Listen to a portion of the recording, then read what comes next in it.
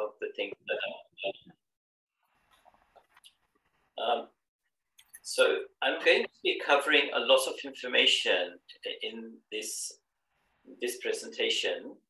So take notes, and if you've got questions, put them on chat. Umesh will pick them up, and hopefully we'll have time at the end to answer them. This is broadly what I'll be covering. A little bit about myself, a bit more detail on what do we mean by we are what we eat, a very brief understanding of the benefits and barriers of exercise, how we set goals, and quite a few tips and ideas on things we can do to get started. My background until 2013 was I actually worked for BT in the IT field. And I did 42 years at BT. During my time at BT, I had a couple of major road traffic accidents. And you can see that 2001 and 2008. And it resulted in a number of injuries. I began to gain a lot of weight because my exercise routine really dropped. My BMI, which is an obese level, went to 30, and I became a fairly heavy breather. Consultants recommended that I have neck and knee surgery, which I have avoided as a result of doing various exercise routines that I've been doing fairly regularly for a good 2 decades now. I'm a qualified yoga teacher. Umesh has gone through this and a personal trainer. I have in the past done a lot of volunteering for organizations like the British Heart Foundation, Macmillan, and a first responder for London Ambulance. The thing with the London Ambulance is it's actually taught me the importance of exercise. And because when you're called up for a 999 call, you're generally dealing with people who are seriously ill. And so my aim became, how can I help people become less ill, become healthy, especially as we get older. So what do we mean by we are what we eat? Ignore a lot of detail on this slide, but if you look at our human body, it's made up of atoms. Those atoms eventually form into cells, fibers, muscle fibers, and those fibers combine into forming various organs. And it's the multiple organs, the bone structure that forms the human body. Now, the statement, we are what we eat, comes from all of these guys need material to survive. That material is food, and the quality of the food that we supply will determine the quality of our tissues, the quality of our organs, and therefore, potentially the diseases. Another way of looking at this is think of our body as a machine, a clock, if you like. If we're eating a lot of food that is processed, very high in sugar, high in salt, high in saturated fat, then the likelihood is we will develop a beer gut, as people would say, but our clock becomes rusty. If we get the right level of nutrition, right level of exercise, and a balanced lifestyle generally, then we'd have a perfectly working clock. So let's think about our human body as a machine, racing car in most of your cases. Now we need fuel. Now fuel is provided by what's known as macronutrients. That's proteins, fats, and carbohydrates. I've shown pictures of how we could obtain healthy proteins, fats, and carbohydrates. And I've got a few slides explaining and giving examples of healthy proteins, fats, and carbohydrates. Now, the fuel is what our engine will need. But in addition, we need the spark plugs to get going. These are called micronutrients and phytonutrients. And they largely supply the vitamins and minerals that our body needs. And the vitamins and minerals are derived from fruit and veg, as you can see from the picture. One of the things I wanted to point out to you is the principle of Ayurvedic medicine dating back to 4th century BCE. Is the recommendation is you fill a third of your stomach with liquid, a third with food, and leave the rest empty to aid digestion. Now, what we eat will vary by individual to individual. Each person is different, our body types are different, and our personal choices will be different. So I think it's very important for us to choose the things that suit our body. What suits me may not suit another person. So there's no right answer. It's the answer that's correct for you at the right level of nutrition. And we can avoid, that's the last message, we can avoid supplements. I'm not saying we can eliminate. There may be people who are deficient in certain vitamins. Vitamin D is typically mentioned. B12 is another example.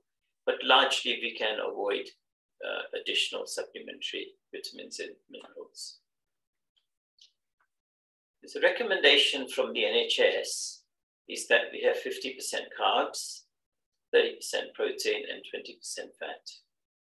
Sorry, that should be the other way around. 30% fat and 20% protein. I don't actually fully agree with the guideline because I think it's misleading. And I'll explain why it can be misleading shortly. There is another program called intermittent fasting, and there's one formal arrangement called Body FX Fat Loss Program. If we go through a fat loss program routine, then the proportions of carbs, protein, and fat would change significantly. Now, to explain why I think the NHS guidelines can be misleading, I'm going to go through and explain the carbs, proteins, and fats. Now, I think the key message here is we need to avoid processed foods, fried foods. Nasto is effectively savory, deep fried savory products, mithai, Indian sweets, and avoid using saturated fat. I'll explain why I recommend rapeseed oil and olive oil as better oils than vegetable oil or coconut oil. So what are carbs? Carbs is what our body needs. It's our energy source. There's two types of carbs, simple carbs and complex carbs. Simple carbs absorb very quickly and we would get a sugar spike. I'll show you a chart that explains that shortly. Complex carbs have a much slower absorption rate into the bloodstream, and actually can aid weight management. I've got in the picture examples of good carbs and bad carbs. And we measure how good or how bad they are by one measure is glycemic index. So I'll go on to explain the glycemic index. What we see here is a food that has got a high glycemic index. And as you can see, you get a sugar spike, and within the hour, that sugar spike is almost declined. And what's worse is it could decline to below the previous level. Now, what that would do is it would make you feel that I need to have more food. And the likelihood is you will snack on the same high glycemic index food. If you look at low glycemic index foods, much lower sugar spike, and it lasts for much longer, 2 minutes, sometimes longer. So it's important for us to understand the glycemic index for food and manage our diet accordingly. This is very important for people who've got diabetes to consider. Next slide gives you some examples of high and low. And I think we all know things like chips, excessive biscuits, dates, and potatoes are high carb foods, high glycemic index foods, and things like vegetables, lentils, oats are better for you. And I think as a gut feel, we all know that. This is just a simple table explaining the levels The rest of the information is the same.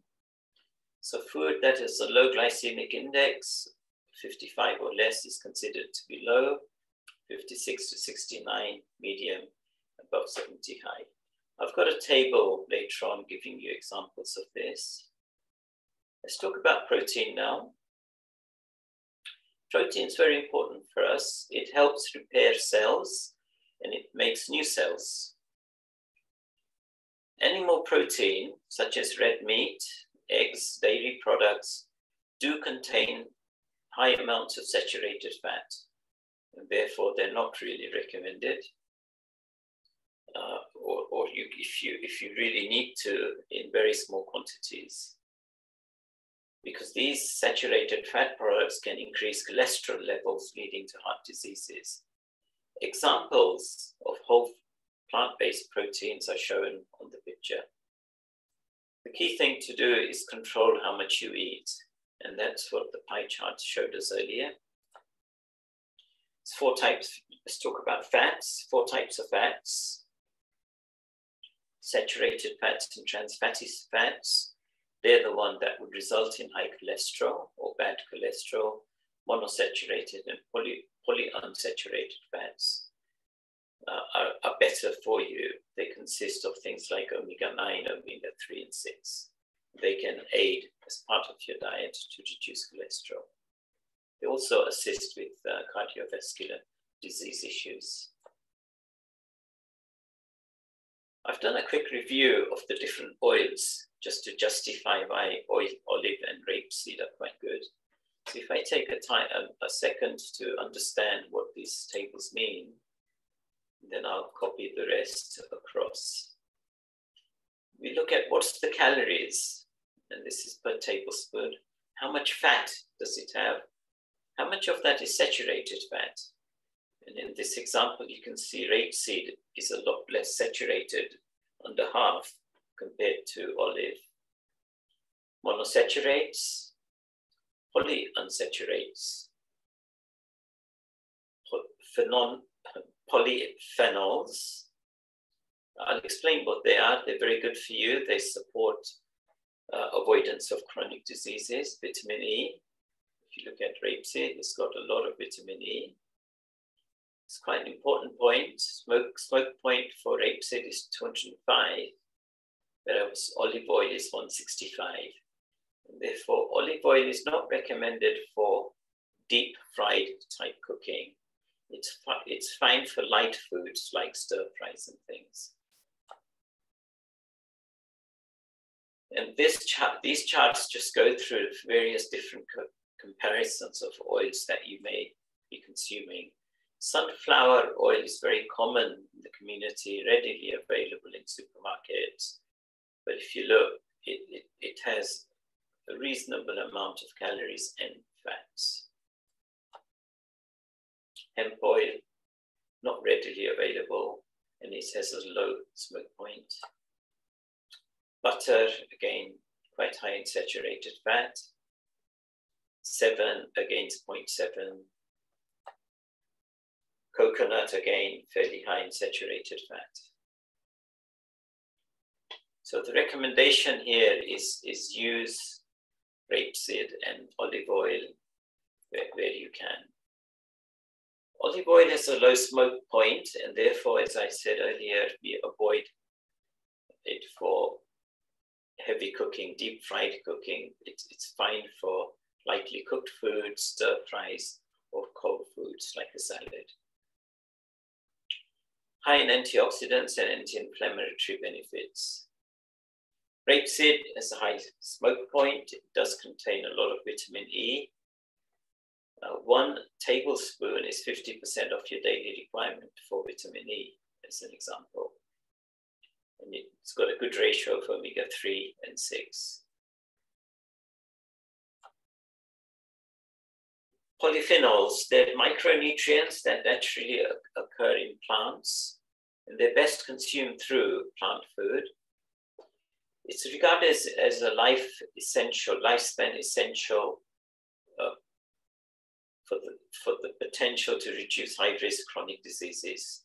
It's packed with antioxidants, and which have a number of health benefits, including protecting us against a number of chronic diseases. Here's examples of foods that contain polyphenols. I'll let you read those for yourself. So this is just an example table of glycemic index. Umesh is recording the session.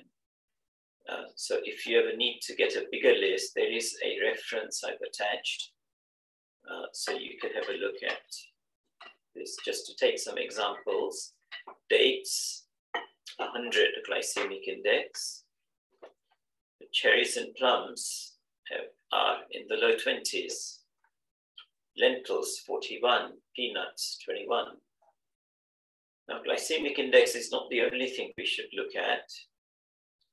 So although peanuts are high in protein and have a low glycemic index, it does have a fat content, so we need to moderate how much food we eat.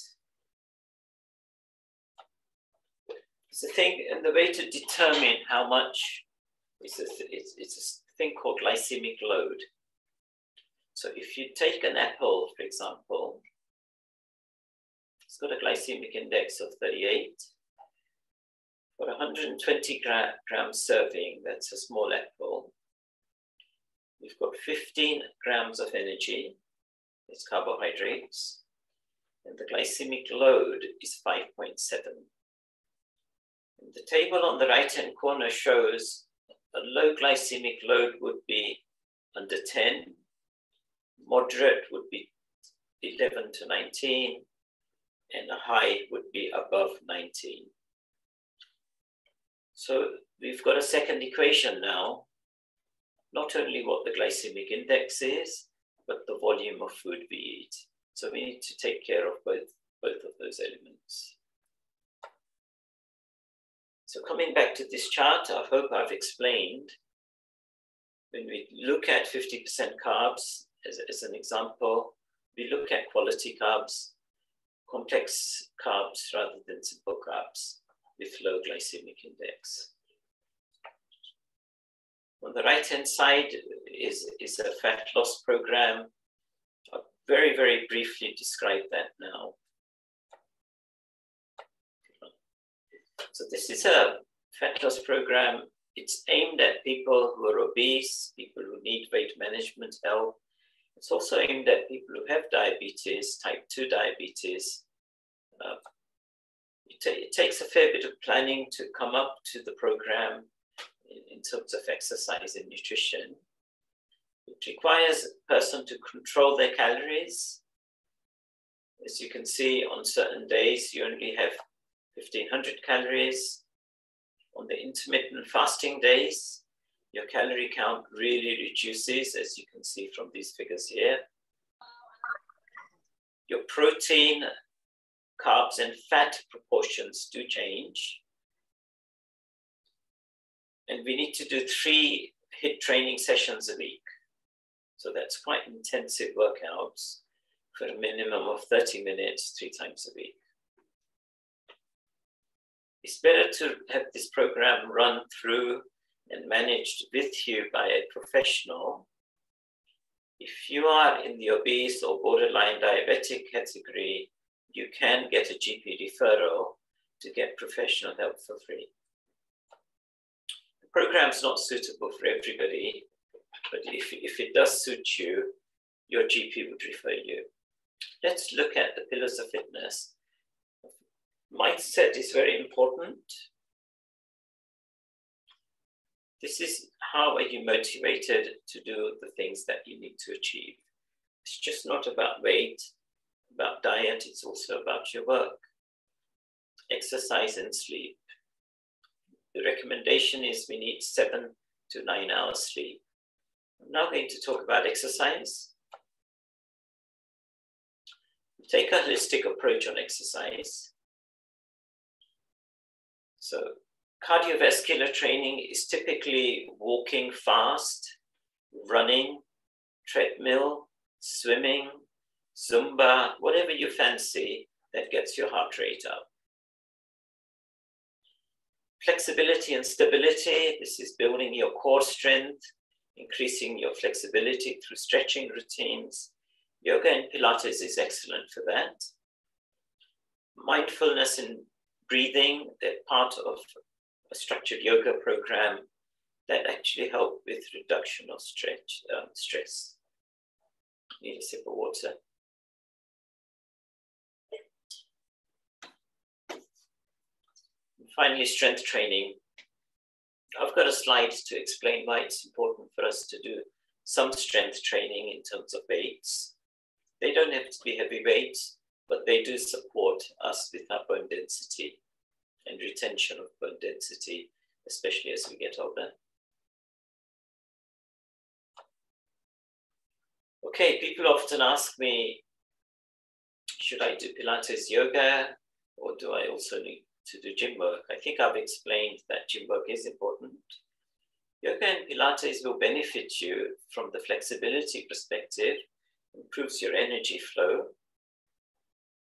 Breathing techniques known as pranayama help reduce stress and improve sleep, increases your mindfulness, and can help reduce high blood pressure.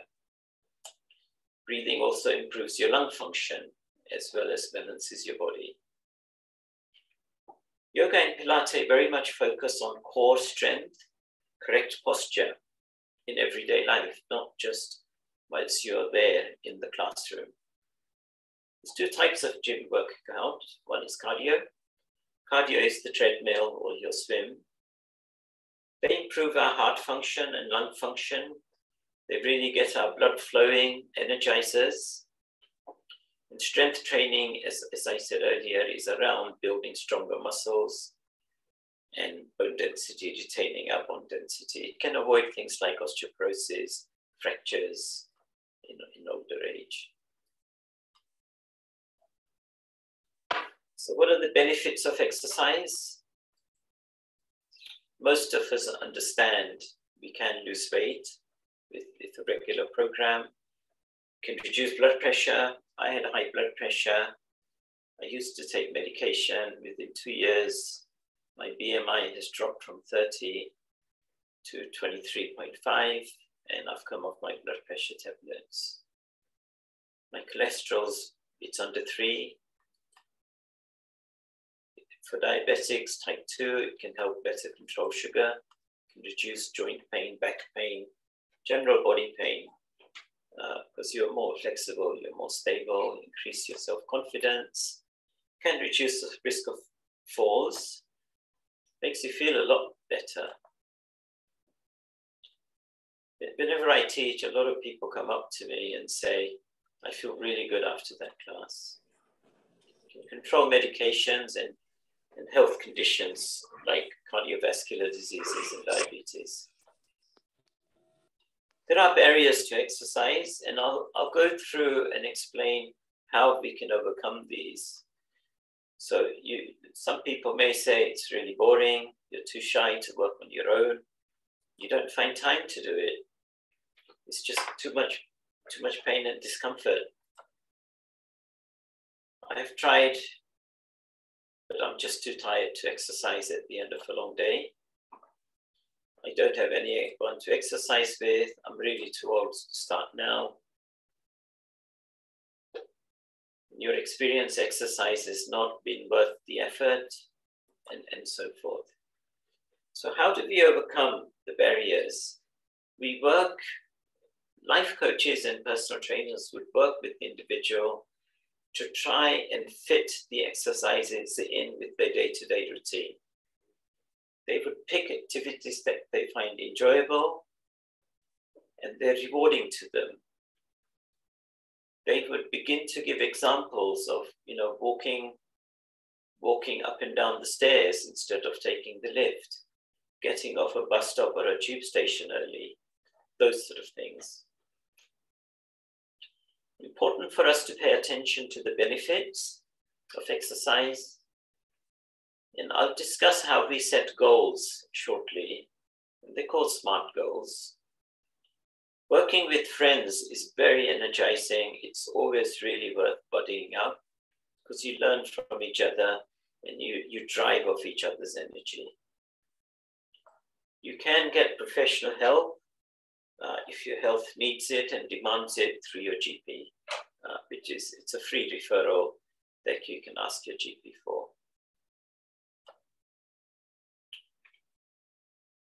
Okay, but what are SMART goals? The first point is specific. So SMART goal is very specific to what you're going to do. An example, I've just picked an example of squats. So I'm going to learn to do squats. How will I measure that? Well, I could say I'm going to build up to 10 squats. Is it achievable? Only I will know what's achievable for me, because I know when I'm starting. So for each and every individual, the thing to do is start to the things that you know are doable for you, and then you slowly build up, you progressively build up. Be realistic, start small, take small steps, and slowly build up. Set yourself clear deadlines. So in 4 weeks, for example, you could say, I will build up to 10 squats a day. I'm working with a student who hadn't done more than 10 squats 12 months ago. That person is now doing 100 squats. So it was just focus and regular attention to the things that you enjoy doing. It's important for us to be patient. It can take 4 weeks, a month, before you begin to see changes. A couple of months before the changes you've introduced begin to set in, and about 3 months before other people will notice a difference. The key is make it part of your daily routine and stick to that daily routine. Okay, some tips and ideas and the reasons why we do what we do. I talked about bone density. This chart shows the bone density of a person begins to decline past the age of 40. It peaks at about 30 and it declines at 40. And this chart on the bottom right shows the women bone density is lower than men, and past menopause, there's an increased risk because the estrogen levels in a woman reduce past menopause. So as a general rule, bone density begins to peak at 30, it stays flat, and then it reduces. When we do strength training, what we are doing is we are helping maintain our bone density for longer. This is a very important chart. It tells you how you expend energy. Our total energy intake is around 2,000 to 2,500 calories. That physical activity that we do, an hour's yoga class, Pilates class, those sort of things, we typically burn 20 to 30% of the energy. The food we digest, the process of eating, is around 10%. But the most important point is 60 to 70% of the energy we expend is by our day-to-day functions, staying alive. That's walking to the bus stop, going up and down the staircase, just keeping active throughout the day. That is where the bulk of our energy is expended. So if we end up with a sedentary lifestyle, it really is bad for our health, and our health will decline. So it's very important for us to remain active throughout the hours we're up, which is a good 16 hours. Let's look at how you can assess your risk. I've got 3 different charts for this. Based on a person's weight, say if a person weighs 100 kilograms and is 1.6 meters, then they would come in the obese range. If a person is 100 kilograms, let's say 80 kilograms, and is a height of 1.7 meters, then they're in the healthy range. So you can use this type of chart to understand where you are. This is a good guideline. It's approved by the NHS and NICE, and it's also a guideline British Heart Foundation use. Another good risk assessment is our waistline. For South Asian men and women, the risk of a bigger waistline is greater. It's a greater risk of obesity. It's a greater risk of diabetes. But if your waistline is 37 for men and 31.5 for women, you're in the healthy risk range. But the minute you burst into 40 inches for men, note for South Asian men, it needs to be no more than 35.5. And this is the figures for women. That means you're at high risk of becoming obese. One more chart on BMI, body mass index. That's weight over height squared. You take your weight, take your height, and you divide the weight by the square of the height, and that gives you a BMI. Underweight is no good, so any BMI between 18.5 to 25 is a healthy BMI.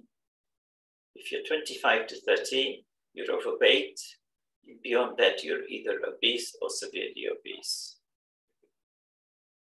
It's important for us to know what our stats are, what is our weight, what is our height, what is our BMI, what is our blood pressure, and so forth. I'm finishing off with just a few slides on things that we can do on a regular basis. So exercise regularly. How much? 150 minutes of cardio. That's a minimum of 30 minutes a day, 7 days a week. It's important that you feel your heart beating quite fast. It's just not a stroll up and down the street. It's a good paced walk, and you feel your heart rate going up. 2 weight bearing or strength sessions that we've discussed. Again, a minimum of 30 minutes twice a week. And I've re-emphasized the point a couple of times, take it step by step. So if you're not used to doing it, then start small and build up. Strength and flexibility can come through any of these methods. Tai Chi, yoga, Zumba, whatever you fancy. I've talked about osteoporosis and how strength training can help with osteoporosis. The other things that could cause osteoporosis is poor nutrition, insufficient calcium, and vitamin D. Staying fit, it's very important, even in the winter, to begin to do walks, outdoor walks, in the fresh air. Find a park near you and aim to do a 30 to 60-minute brisk walk. Do indoor exercises like yoga and Pilates. Avoid snacking. It's so easy to snack, but snack adds calories, and our goal is to try and burn broadly the amount of calories we eat, and that maintains our weight. Stick to a schedule for waking and sleeping patterns. 7 to 9 hours is recommended. Work with your friends and family, and do maintain a high level of social contact. Keep active throughout the day. Don't get bored. I've discussed we start small and work up to a broader, bigger routine. Make it varied, so you're doing lots of different things. Set realistic goals for yourself. Makes exercise part, I'm summarizing in the next 3 slides, by the way. Makes exercise part of your daily routine. Keep moving, use stairs instead of escalators. You don't have to do it alone, work with somebody. Make the point, variety. Set reminders so you know you have to do certain things on a regular basis. Keep an eye on progress, and have your regular health checks and reward yourself.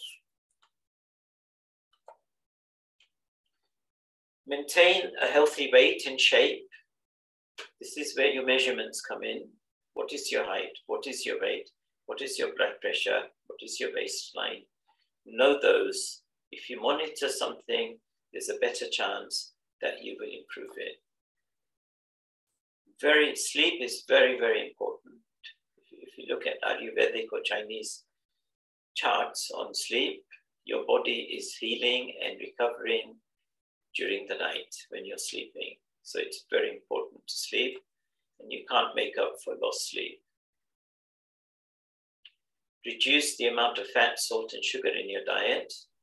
Read the food labels. They're really important for us to understand. Healthy diet, the Take 5 message from the NHS is important. Seasonal fruit and veg where you can. Enjoy water. The recommendation is 6 to 8 glasses a day. Get sufficient omega-3, 6, and 9. Chia seeds and milled flax seeds are good examples of omega-3, 6, 9. Eat fiber-rich food. It helps your digestion. Eat whole natural foods wherever possible. Spices that we all love are very good for you. They aid digestion, and they're actually warming for you in the winter. Minimize or avoid smoking, drugs, and alcohol in moderation. Avoid processed and packaged foods, as well as foods with additives, artificial colors, and flavors. Eat fresh, eat organic, eat whole wherever you can. Limit stimulants like coffee and fizzy drinks. 1 can of Coke is around 12 teaspoons of sugar. Avoid storing cooked food in plastic containers. They emit toxins. Reduce your stress and try and work to a better work-life balance. Work with your friends, work with your family, your partner to achieve that. Within the NHS in the UK, you're entitled to a free health check after 40, every 5 years. It is worth asking your doctor for your health check. That concludes the presentation. It's a whistle-stop tour on a huge number of topics, and I hope you take something away from it. Umesh, over to you. Thank you. Thank you, Sailesh. Thanks for that excellent presentation. We've got a few questions. The first one is, Sailesh, if someone's diabetic, is intermittent fasting something that they can do? I think it depends on the individual. If they're type 2 diabetic, if the cause of that type 2 diabetic is significantly overweight, then intermittent fasting would help, but done under a controlled regime. They build it up slowly and work to a defined program of diet and nutrition. So yes, it would help reduce weight. It could also help reduce the medication and potentially eliminate type 2 diabetes. Thank you for that. The next question is, there is sometimes confusion between dehydration and hunger. And what people tend to do is, rather than drinking fluids, they'll start reaching out for food. How can one make sure that if they are dehydrated, they will drink rather than start eating food? So I think we need to get in the habit of drinking throughout the day. We need to be drinking around 2 liters a day. NHS recommend 8 glasses a day. And you'll know if you're drinking enough water throughout the day just by the color of urine that you pass. If it's yellow, the darker the color, the more dehydrated you are. So I think the only advice I can give on water is keep sipping. Ayurvedically, the recommendation is we don't drink an hour before and an hour after eating, because it liquidizes our digestive fluids that aid digestion. So we are diluting the digestive fluids in our body. But otherwise, drink throughout the day, morning to night. Okay. Thank you for that. We'll got one more question. In fact, a couple of questions. So the first one of those two questions is, in post-menopausal women, when estrogen level deplete, there is a natural tendency for the waistline to increase due to body's natural instinct to protect bones from fractures. Yeah. What are your thoughts on this? Actually, if I'm honest, I don't know. What I do know is the bone density begins to reduce past menopause, and therefore there's a tendency. It's important for people to begin to exercise regularly, not just at menopause, but throughout your life. And therefore, what would happen is we are retaining muscle strength and bone strength throughout our lifetime. And that will protect us a lot more against fractures and breaks. Hip fractures are very common with people with, especially women, osteoporosis, those who've not done a lot of strength training. There may be other causes which are hereditary, and those, sometimes we can't control. But I certainly recommend a very, very healthy, nutritious diet. 50% of your plate should be fruit and veg, and then healthy carbs and fats, like we've discussed today. Thank you, Sailesh. I can't really, I don't know the answer, if I'm honest, because on the baseline increasing, I've not experienced it. Thank you, Sailesh. The next question is, there is somebody who says that they are not able to stand for longer periods. Would you be able to suggest something where she can do some cardio but seated? There's a lot of things you can do seated. We need to get stretch bands of different strengths to help build the intensity on muscles. Chair yoga is excellent for people who are not able to stand. So chair yoga, there's dozens of postures that people can do with chair yoga. And if we have time, I can actually show you a simple program which goes through examples of things you can do chair yoga. So chair yoga is a very, very good alternative. You can even work in the gym.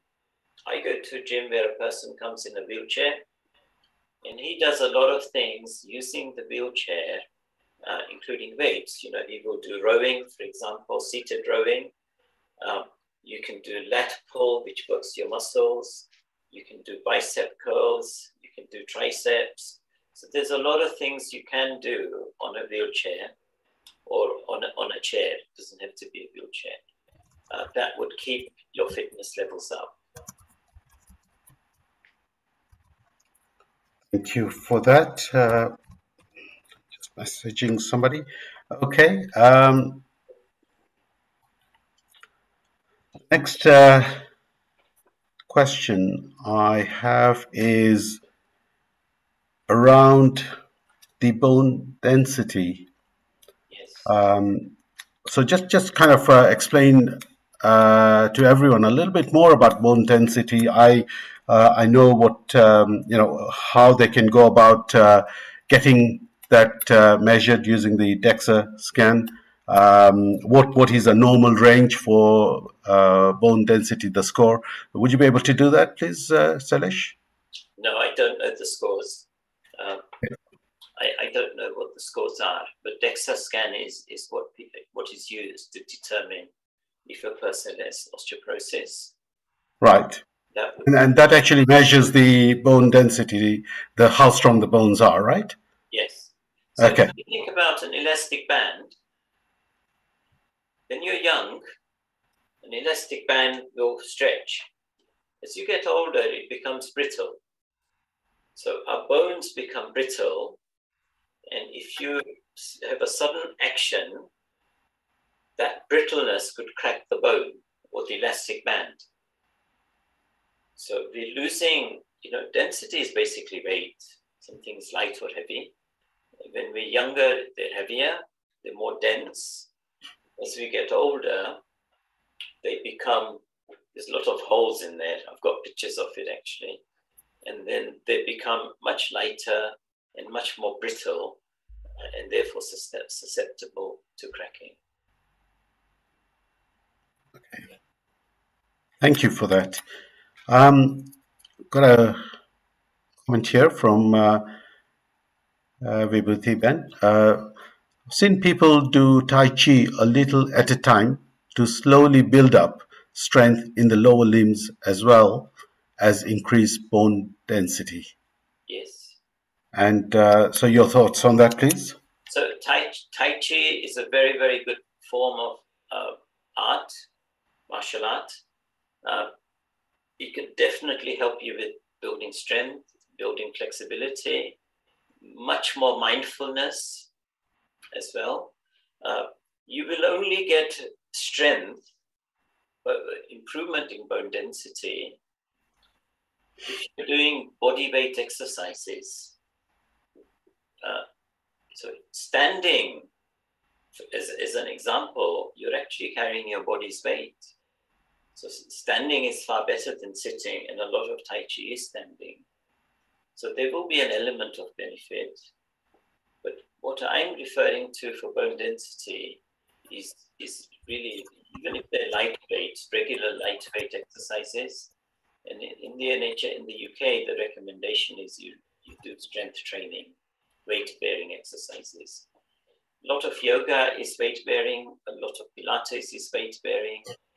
When you, in yoga or Pilates, you do cat-cow, for example, or you do a down dog, those, in a down dog or a cat-cow, you're taking pressure on your hands, on your shoulders, on your back. So it is weight-bearing. So, and same goes for Tai Chi. Okay, thank you. More questions at the moment. We've got another few minutes. If anyone has got any questions, please put them on chat and I will read it out for Sailesh to answer. Other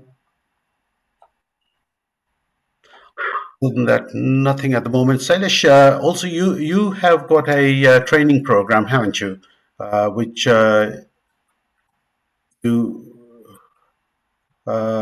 you have in the past, you have operated for quite some time and gone through with quite a number of students as well. So I do. What I do, Umesh, is I tailor my training programs to a person's needs.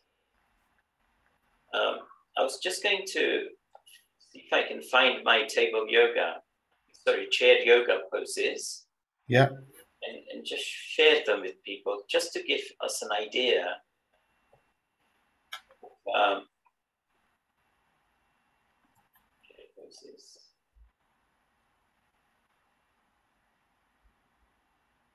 And then I'll show you some simple, let me just share a document, if I may. I'm assuming people are interested in this.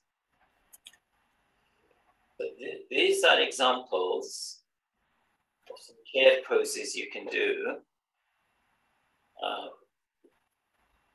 I know we've got some people who do practice and are yoga practitioners on the call. So the top two are breath exercises. This is for your spine.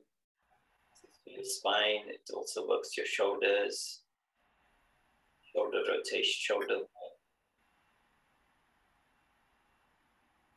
full arm rotation. It's a full shoulder girdle rotation. Waist, hips, triceps. This works your triceps, your glutes. This is a very good weight bearing exercise. Sit-ups, very good cardio exercise.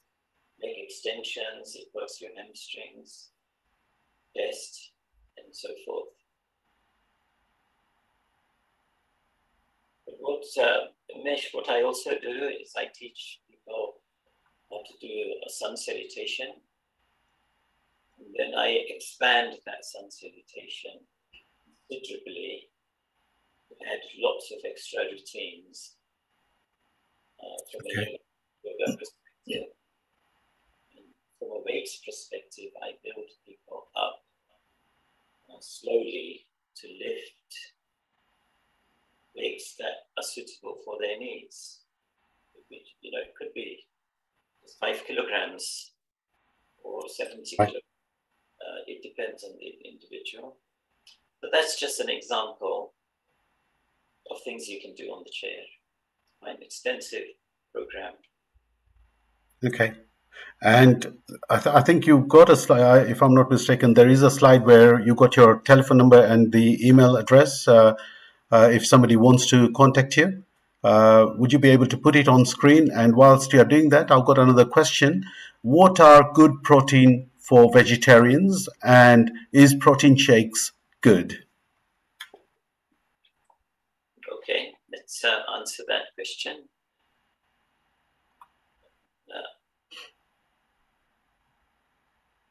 I'm looking for the slide because I've actually covered that in the slide. Okay. Is it going protein?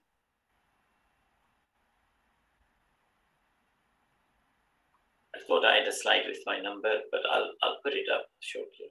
Sure. How do we share?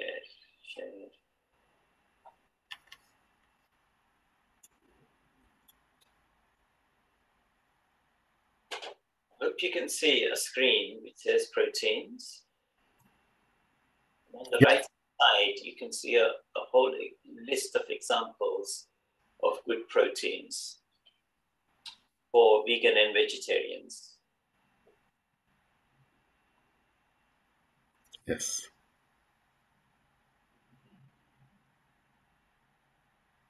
So a question where somebody asked about the glycemic index link. When you publish the slides, they can look up the link on glycemic foods.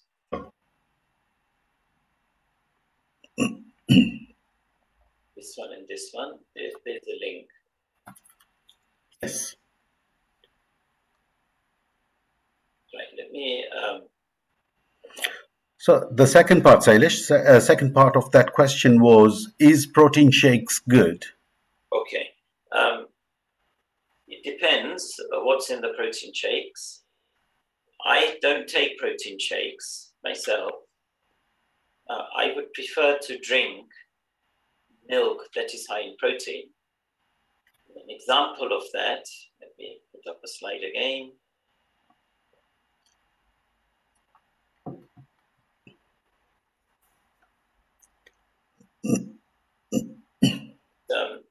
Is the milk, can you see that slide? Yes.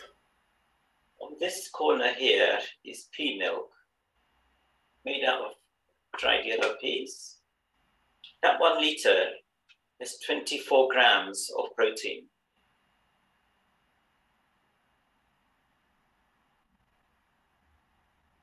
So I personally drink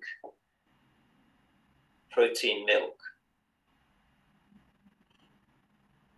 rather than buying protein shakes.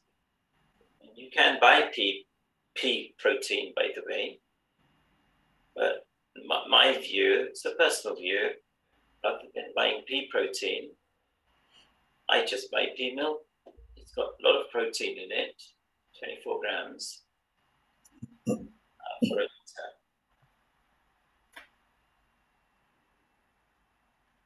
Okay.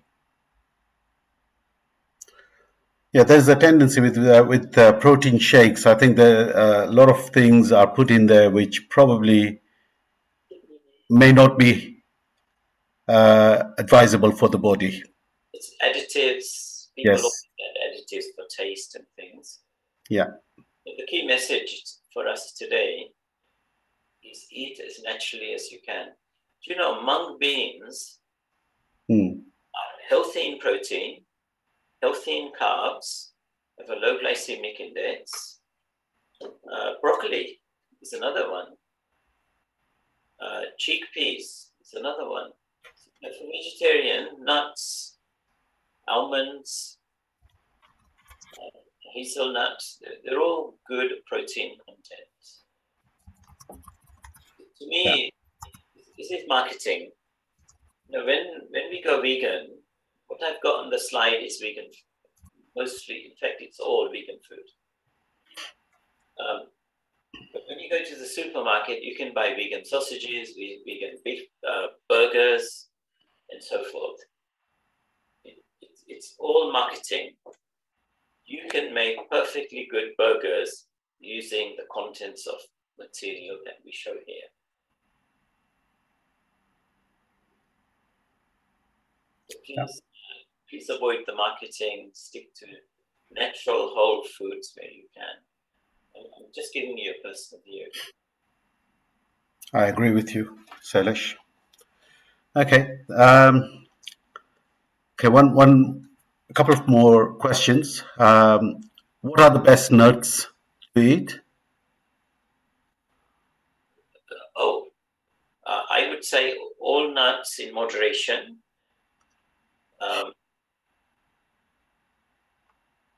But very, very small portions. Peanuts are very strong in protein, for example. So I would say use the nuts that you like the taste of, but use them in small portions, a small handful. Don't binge on nuts because they are fatty. And the worst type of nuts, is it cashew? Cashew is very tasty, and I have a handful of cashews regularly. Right. Okay. Yeah, it's control enjoy what you eat, but control what you eat. Is oat milk good?